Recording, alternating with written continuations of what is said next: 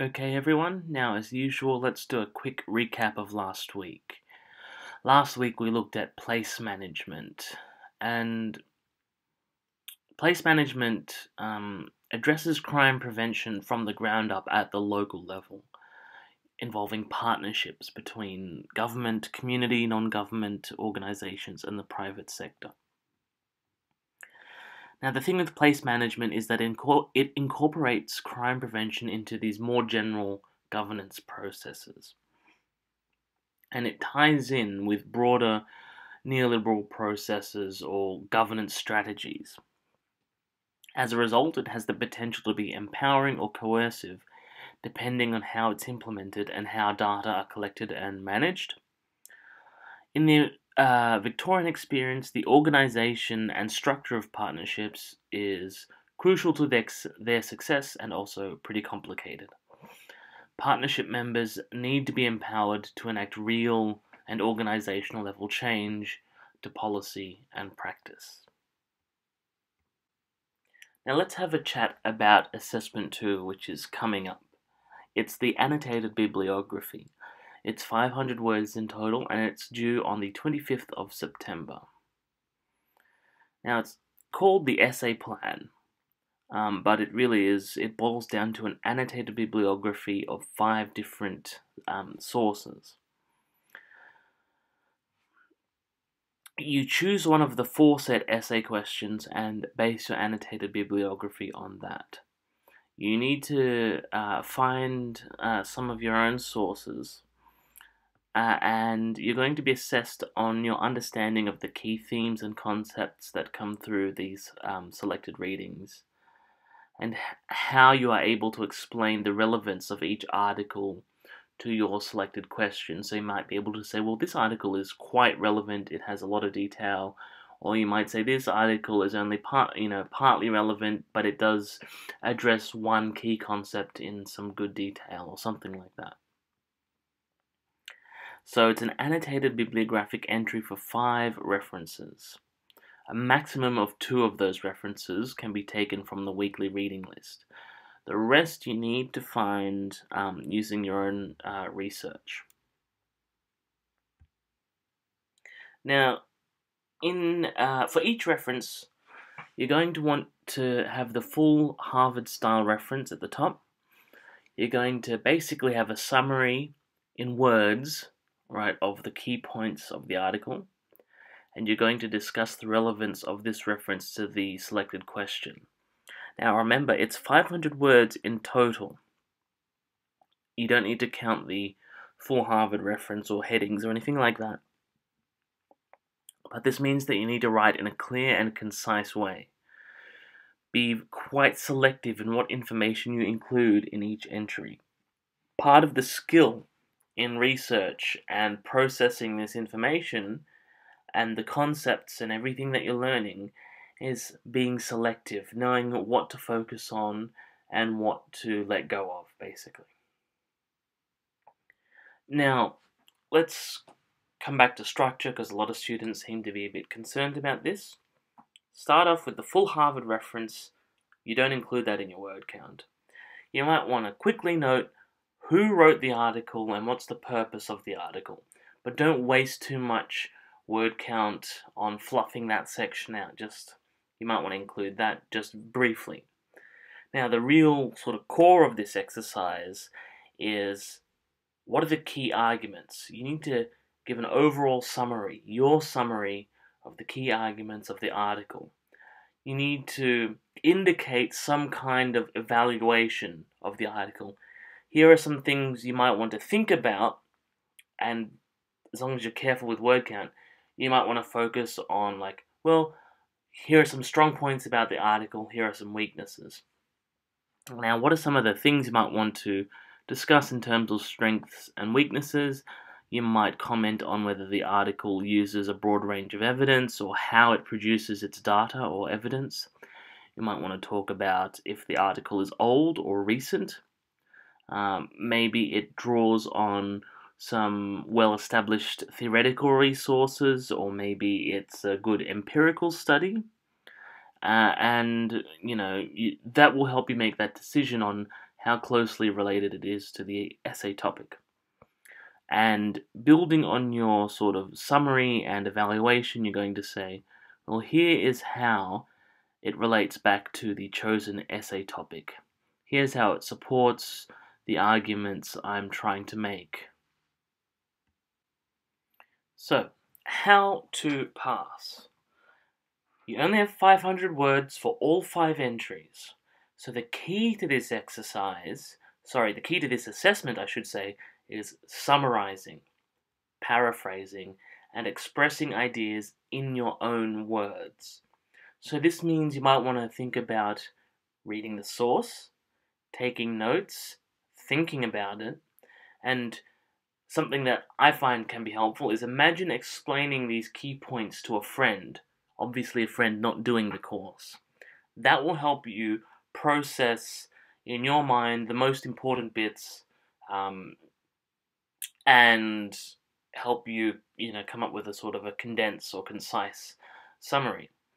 Why bother with this activity? I mean, it's not just to make your life more difficult or to get you marks. It's because this kind of practice, it's not just research practice, right? It's about helping you process complex information sources, internalizing the key points within your own mental frameworks, right? And developing your own ability to process these, retain the information, and express these complex ideas to other people. If you can't express the idea clearly, have you really, interpreted it very well? Okay? And that's what my next point on the slide is about. Why do we want to share ideas with others? It's less to do with sharing knowledge, although that's fantastic, that's important. But it's to do with the fact that we develop a deeper understanding of something when we are able to explain it to other people. So in my experience, some students try to skip this internalization process and go from finding a source and locating a quote or idea to then just repeating it in the middle of an essay without much nuance or without really demonstrating that they've understood and incorporated the ideas into their own mental apparatus. Believe me, it shows in the written submissions. So try to follow this advice so that you gradually get to the stage in your studies where you are using the references rather than the references using you. Now, just quickly, a look ahead to the essay topics for the final essay, because you'll need to pick one of these to do your annotated bibliography. Now, the first one is about recent crime prevention policy and initiatives can be seen as highly politicized, discuss the link between law and order politics, the fear of crime, and crime prevention strategy using local examples. The second topic is citing examples, provide a critical analysis of preventive policing strategies, e.g. hotspot, zero tolerance, problem-oriented policing, etc., and discuss their impact on the community, and in your answer discuss why these strategies are popular and if there are any side effects on police-community relations. The third topic is the crime prevention industry is growing at a rapid pace in Australia and around the world. Critically discuss this trend and outline some of the key dangers that may emerge from the commercialization of crime control. And the fourth topic, discuss the importance of evaluation to crime prevention strategy.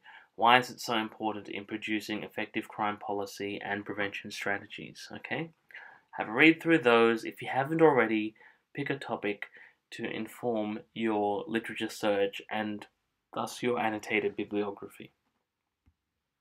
Now, this week we're looking at crime prevention as industry. We're going to be drawing on the assigned reading to have a look at crime control industry in the US context. And then I'm also going to be looking at industry and regulation in the Australian context. And that's going to be drawing on a recent journal article.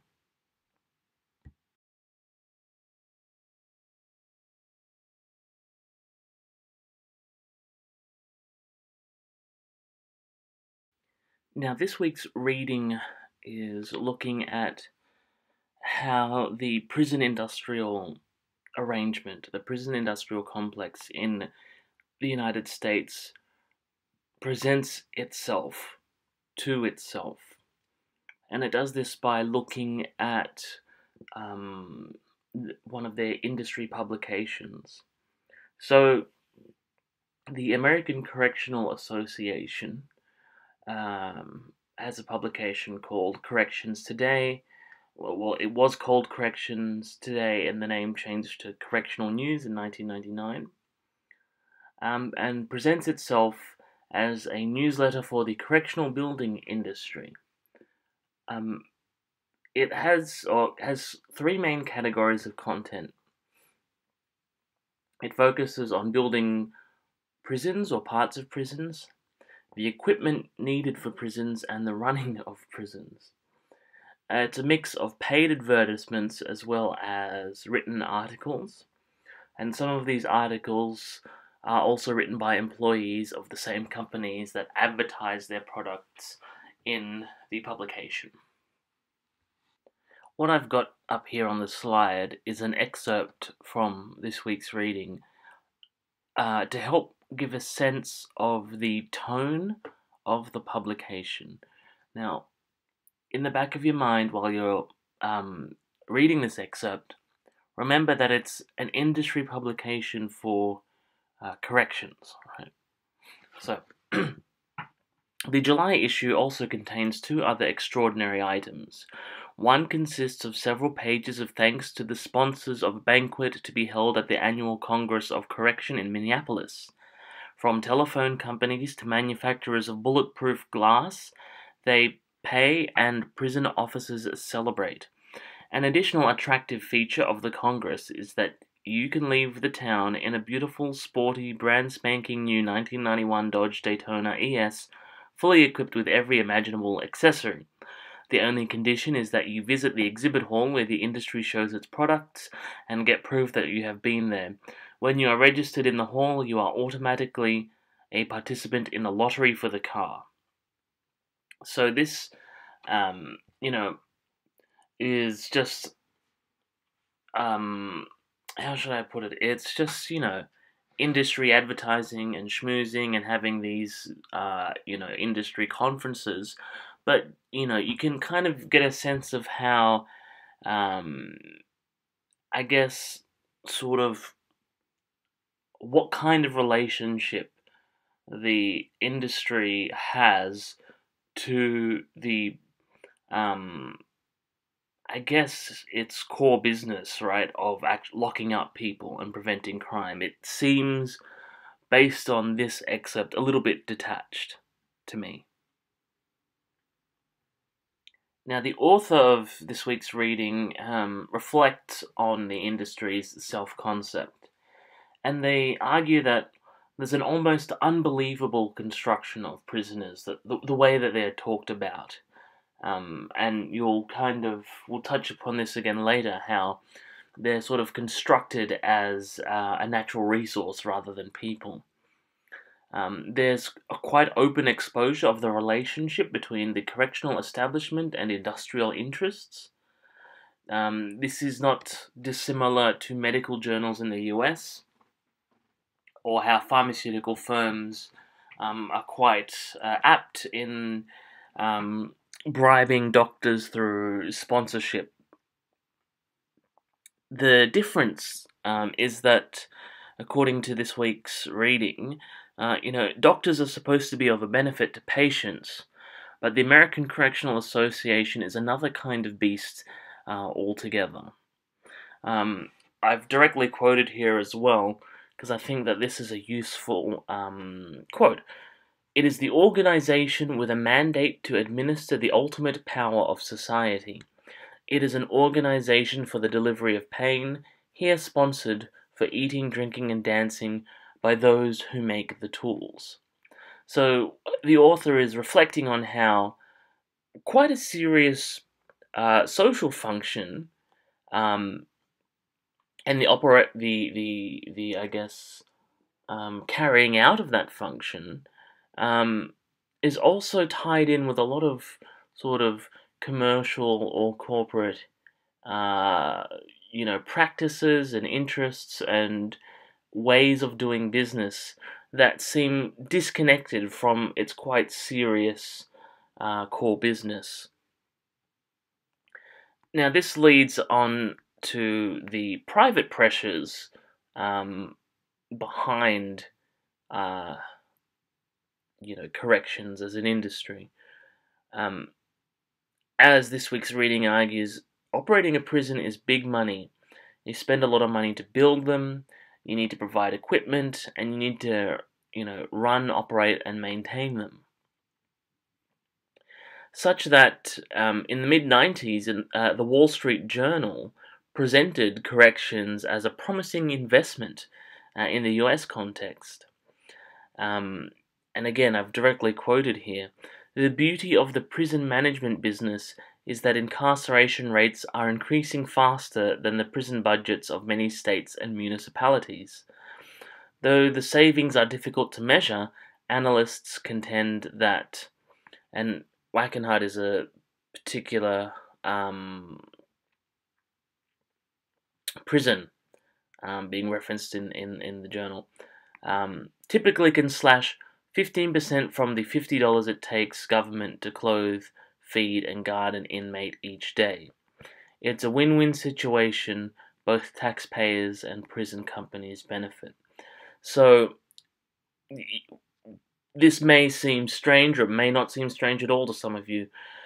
The presentation of prison management as an investment opportunity and as something that can be done more efficiently in the private sector than the government does. So it's, again, tying into that neoliberal managerial rhetoric as well.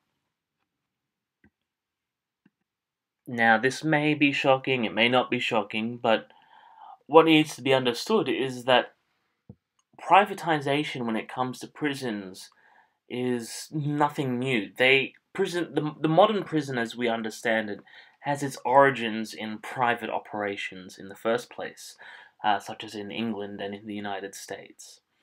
For example, prosecution used to be privately run, the police used to be privately run, local prisons were privately operated and run by alehouse keepers, like barkeepers. Then we have the transportation of convicts as the result of private initiative or private business interests. And we're talking about shipping convicts across the Atlantic from England to the American colonies and so on. And there's a great quote here from the reading. Shortly after the first colonists arrived in Virginia in 1607, they were followed by a handful of convicted felons, transported there as a condition of pardon to be sold into servitude. Thus was set into motion a new penal system, a system that operated successfully for nearly 250 years.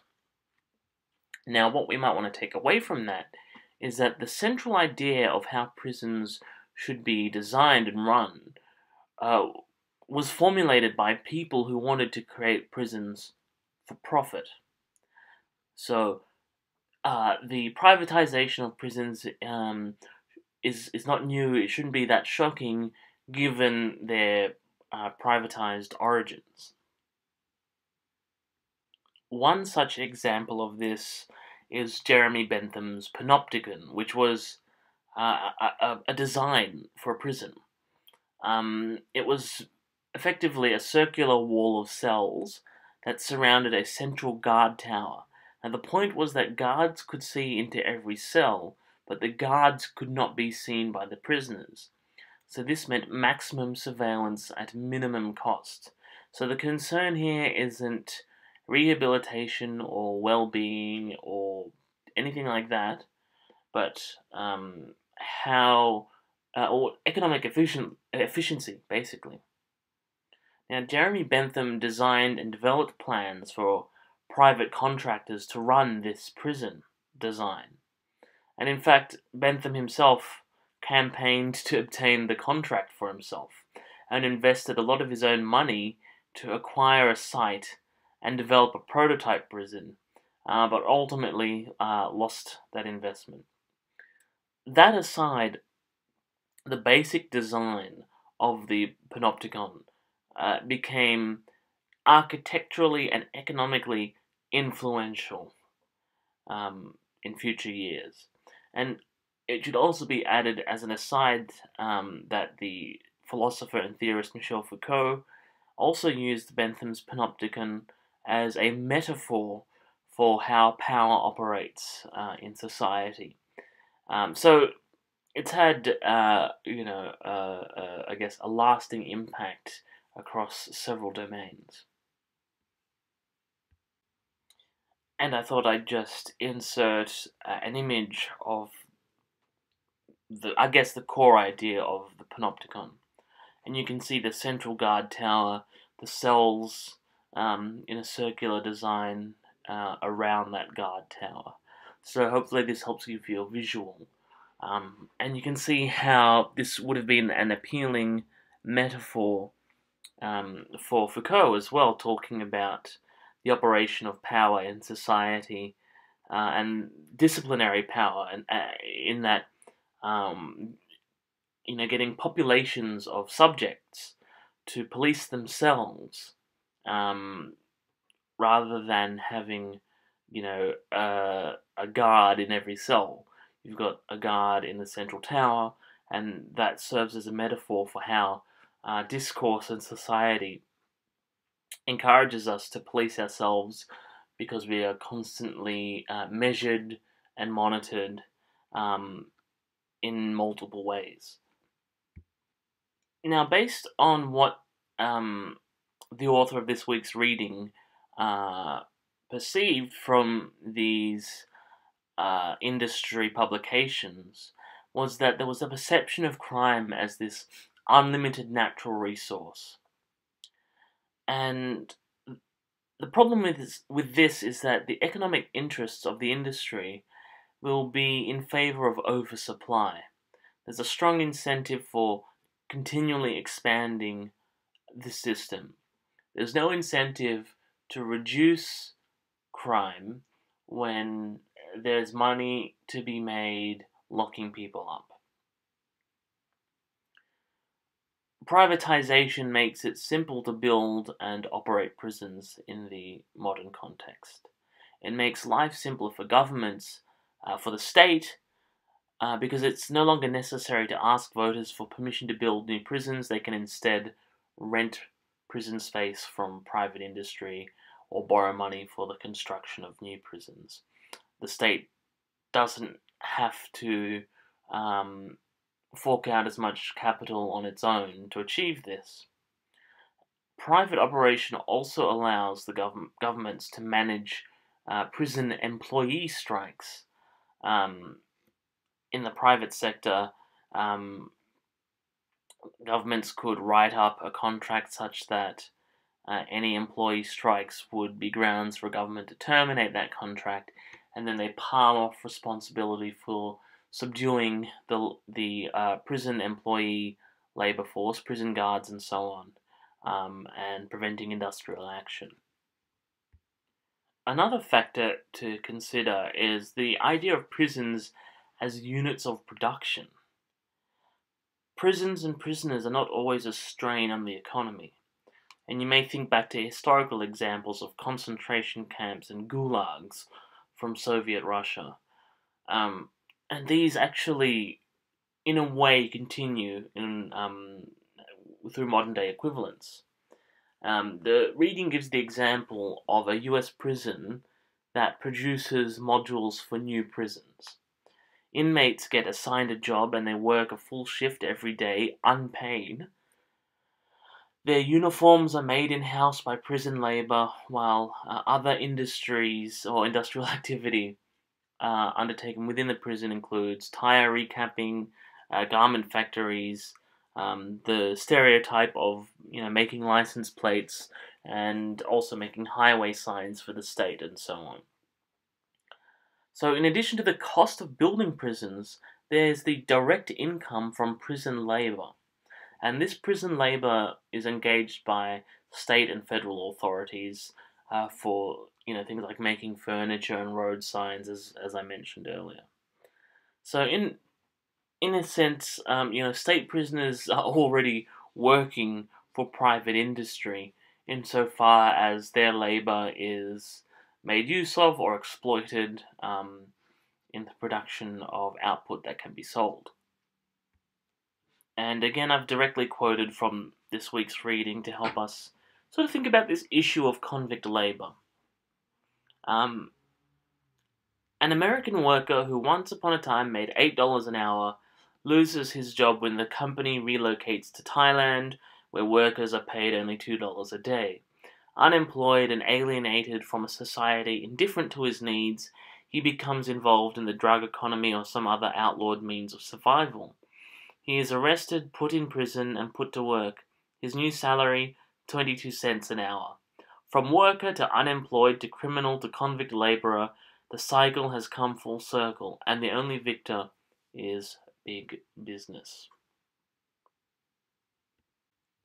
Another thing to think about with the, economic function of prisons is that prisons also don't just make stuff, they consume things. And what prisons consume can help keep local economies running. And you'll find in the US context, at least, local authorities are competing to get prisons located in their districts because they stimulate the local economy. Prisons can be providers of labor and incentives. Labor, not the convict labor, but people working at the prisons. And prisons consume, food and drink and all of that kind of stuff. And the prison boom can slow down the exodus from small towns and allow young people to remain in their own areas due to the direct and indirect economic effects of the prison being located there. So, prisons in the US national context. Now, historically, the right to punish was a privileged display of power and a profitable practice, insofar as the king would fine you or confiscate your property. Today, the political gains of the right to punish are getting votes from the electorate, winning office, and displaying power. Expanding state expenditure on prisons also represents an expanding state apparatus. Now, the direct running costs of prisons are only one aspect. You also have police and judiciary costs. And law enforcement and criminal justice expenditure in the US at the time of the article's publishing had grown at twice the rate of other federal spending and was approaching parity with the cost of US military spending. So the cost of the war against enemies within becomes comparable to the cost of war against enemies without. And it's also worth noting that the prison industry absorbs a fair amount of the potential workforce in the United States. In 1999, this was estimated that 4% of the available labor force in America was taken up by the crime control industry.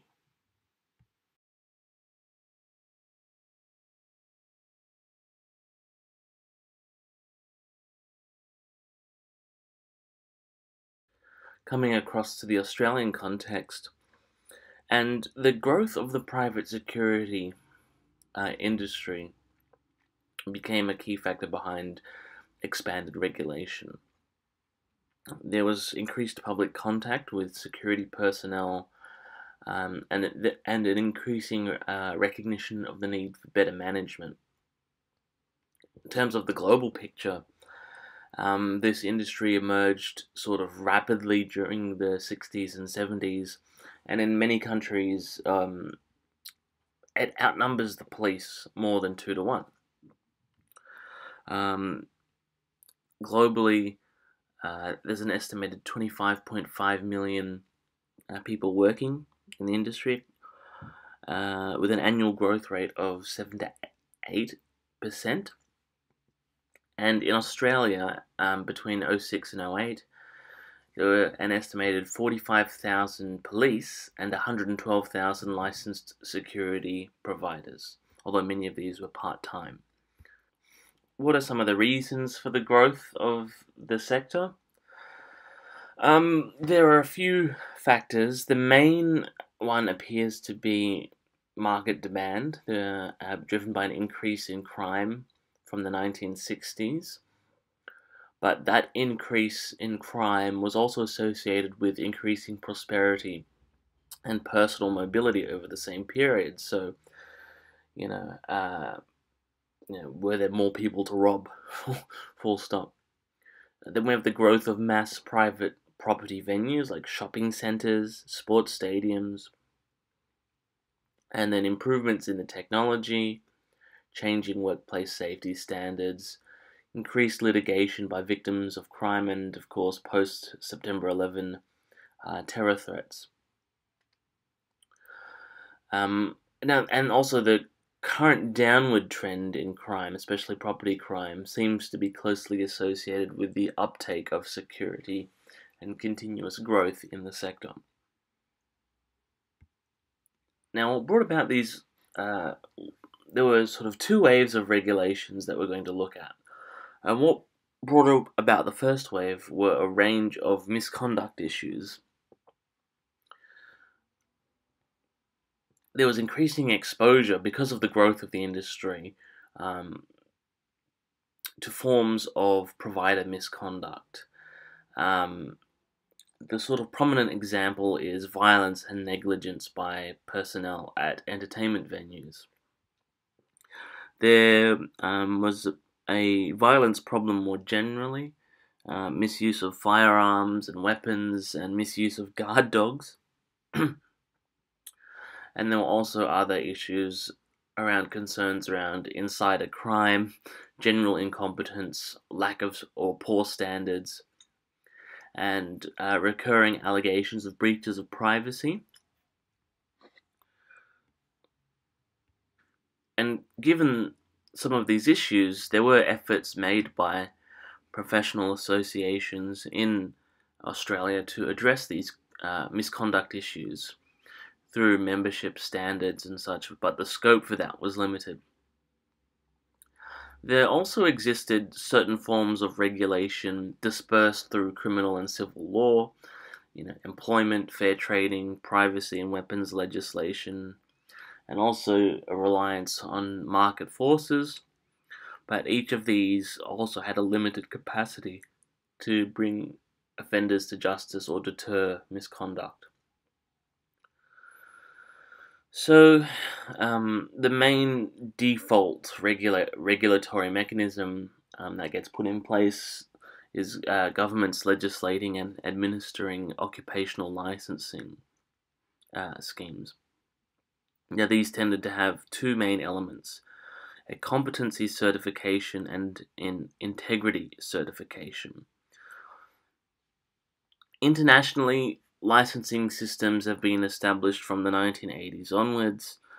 There's a huge variation in what their requirements are and how strongly these regimes are enforced, with European countries as examples of some of the more developed systems of licensing and regulation.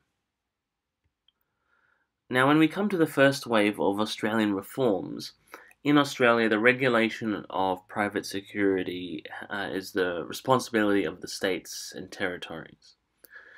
The first wave of industry-specific regulation was the New South Wales Security Protection Industry Act 1985, which introduced licensing of security firms and employees.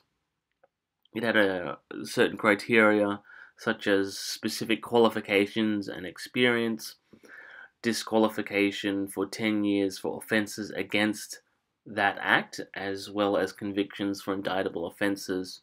And it focused on guards, consultants, and some security equipment providers. The police service administered the act, They set the training standards at about 2 days, with firearms accreditation after 1 day of training.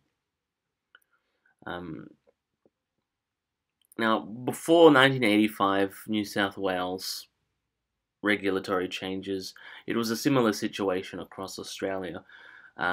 It was just tokenistic legislation that focused on people like debt collectors, private investigators, and some types of security guard. But up till that point, obtaining a license was more or less as simple as filling out a form, you pay a fee, and then you can basically strap a gun to your hip and protect premises and go on patrol and provide cash carrying services. Now, there were a range of conduct related issues that got to this point. The industry specific legislation was driven by a range of these problems. And a lot of it was driven by critical media attention. New South Wales also amended other bits of regulation, such as the Firearms and Dangerous Weapons Act, in response to concerns around gun control and misuse, such as the 1984 Milperra Massacre shootout. There were ongoing concerns that the original act allowed security guards to carry guns on private property without a license, and there were ongoing concerns about unethical conduct by commercial and private inquiry agents, to do with privacy and stalking and harassment. And so, through the 1980s and 1990s, the industry again attracted negative publicity over perceptions of violence at licensed premises, and different state and territory leaders across this time were identifying crowd controls as a problem. Deregulation of liquor licensing in the late 80s was identified as a key influence in these violence problems. Hotel and nightclub managers were criticized for permitting or even encouraging aggression on the part of the people they employed to control crowds. And there was insufficient training, insufficient standards, and so on. And the crowd controllers themselves were frequently victims of violence. In the mid-1990s, there were also a number of exposés of fraud by security providers. Whistleblowers at Chubb in Newcastle revealed that data readouts on client premises patrol checks were being falsified. The Australian Competition and Consumer Commission investigation in Perth found that Wormald failed to provide adequate mobile patrol checks, and in Brisbane, undercover investigative journalists led to the successful prosecution of Mayne Nicholas for failing to provide contracted security checks on premises. Again, a few more issues as well. In the mid-1990s in New South Wales, a range of adverse incidents triggered an inquiry. There were allegations of underpayment in the industry.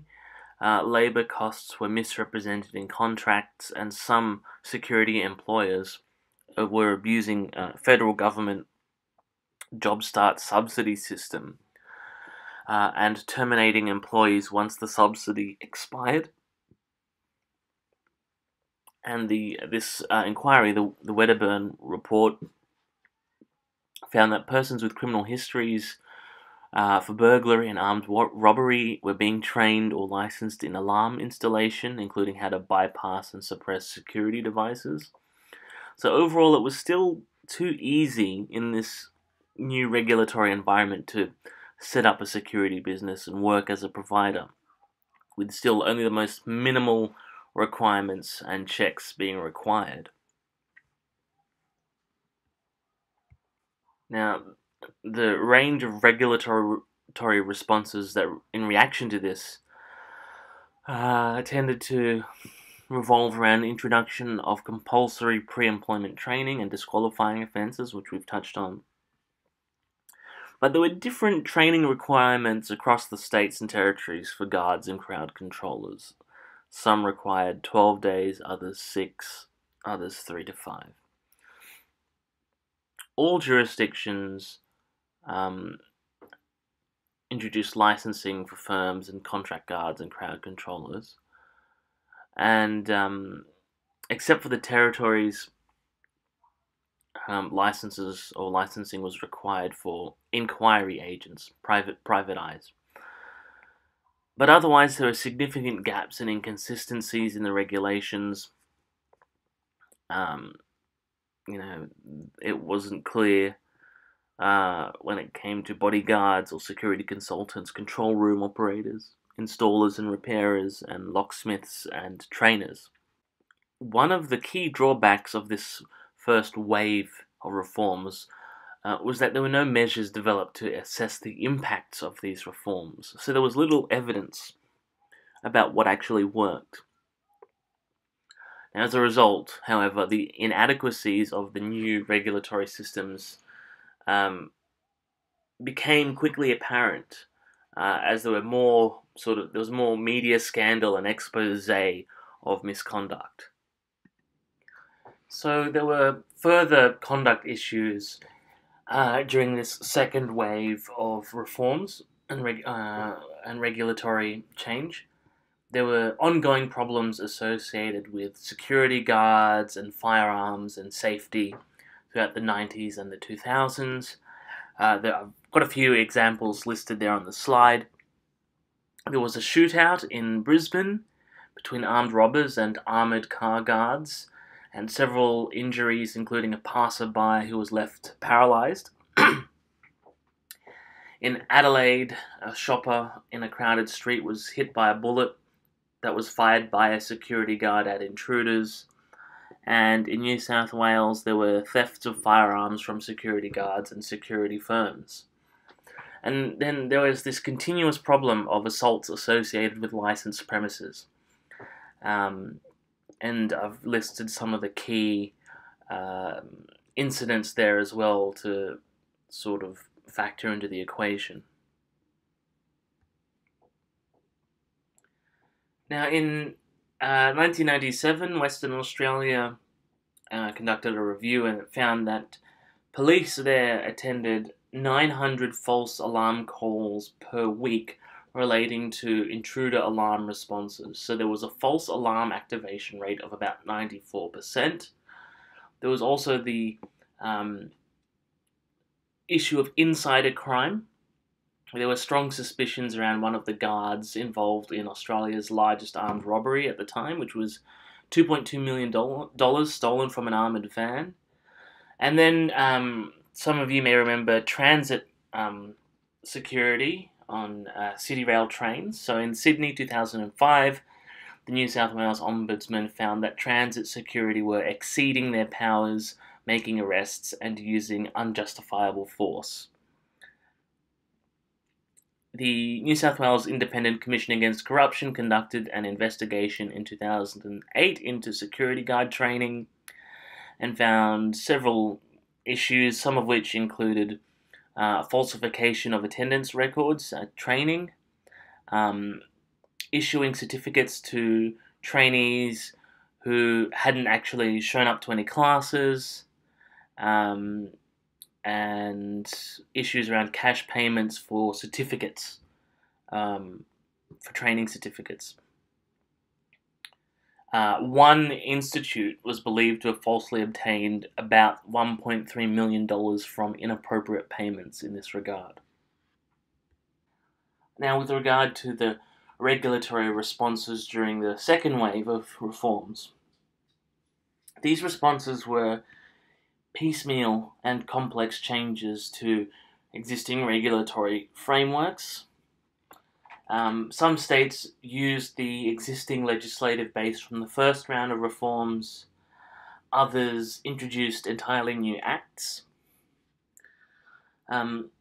Broadly speaking, licensing was extended to almost all areas of security work. So this now included locksmiths, consultants, in-house security personnel, the people who train them, and the people who install electronic systems and monitors.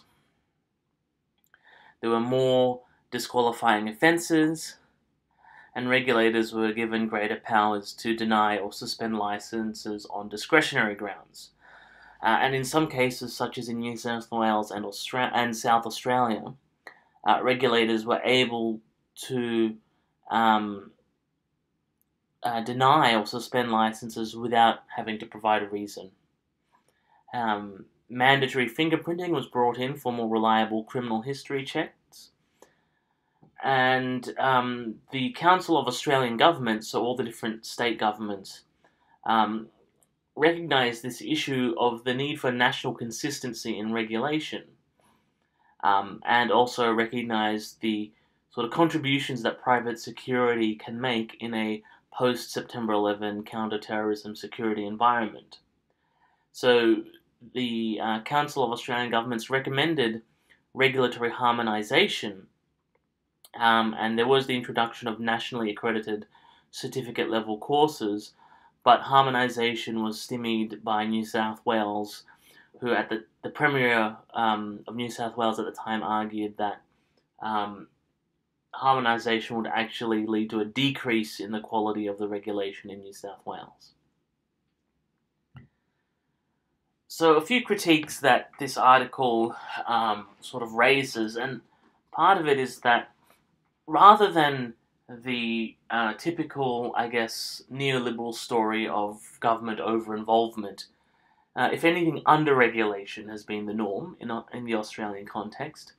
There's been a reliance on the supposedly regulatory powers of the market combined with simple government licensing schemes, but this has led to repeated instances of regulatory failure. Numerous scandals led to 3 major inquiries between 2007 and 2009, so the Australian Crime Commission, the Fair Work Ombudsman, and the New South Wales Independent Commission Against Corruption. And the findings were, broadly speaking, that there was extensive and entrenched misconduct across the industry. Now, these problems in the Australian context are actually common across the industry throughout the world, particularly in those jurisdictions with less regulation when it comes to private security. Notably, Australian governments continually failed to take on board warnings about the risks of misconduct or adopt best practice models suggested by the industry itself through industry associations and scholarly academic research as well. So there were critical failures of consultation and accountability. Now, the area of training remains an ongoing concern. At the time of writing, the article claimed that there was no legislative requirement for public disclosure of training methods and quality control, right? And that the national certificate requirements only apply to operatives, but there are no requirements for the holders of a company license or government security managers to have training. An example is in Queensland, it was still possible to obtain security consultation licenses without undertaking any training.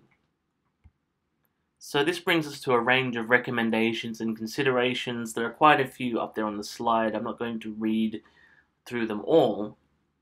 But one of the key issues is national consistency. This remains a problem, as there are significant differences between jurisdictions with regard to things like the licensing categories, the terminology that gets used, and the fee structures. And there are also differences when it comes to drug and alcohol testing, disqualifying offences, how long the disqualification period is, criminal history checks, firearms controls, and things like that. Another concerning issue that has never really been systematically addressed at a national level, despite ongoing media coverage, is the violence associated with crowd control in and around licensed premises. The article argues that reform of crowd control and liquor licensing needs to tie in with this idea of responsive regulation and smart regulation principles. And that such regulation needs to better consult with practitioners, incorporate standard performance measures and routinely report on them, and reassess and reevaluate the impacts of regulatory strategies so that changes can be made where necessary. And one of the suggestions from the article is having a small department within the Attorney General's department to take a proactive role coordinating the development of a model regulatory act that all jurisdictions could adopt through the COAG process, the Council of Australian Governments.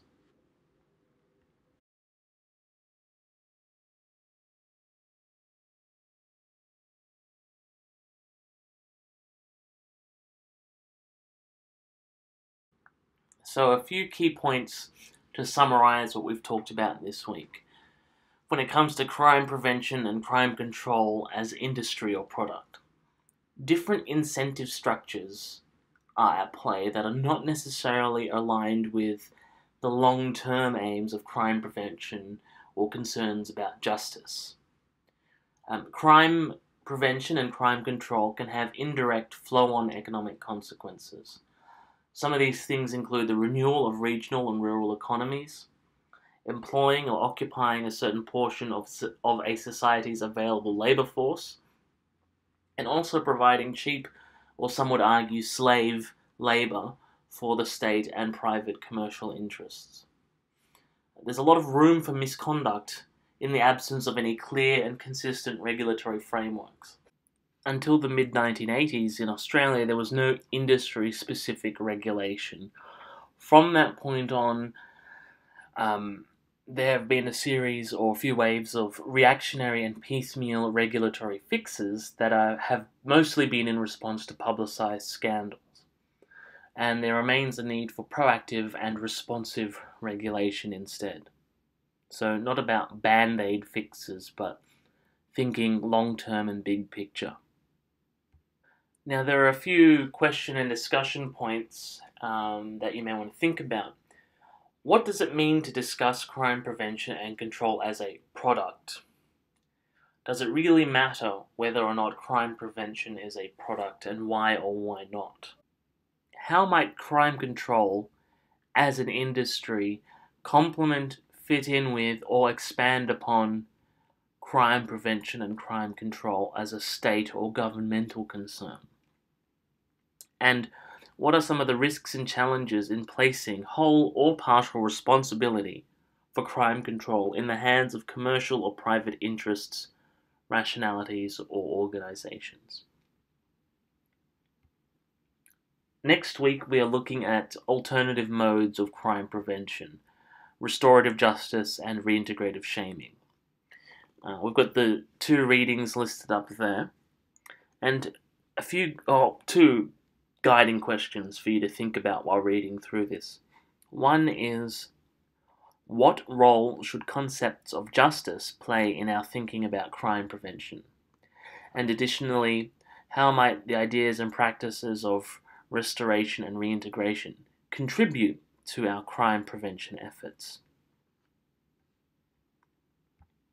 Lastly, I've got the two main references that I've used to inform this lecture up there for you as well. Obviously, this week's reading and also The Evolution of Security Industry Regulation in Australia, which is a journal article that you may want to have a read through as well, particularly if you're thinking of doing this topic as an essay question. Alright, all the best.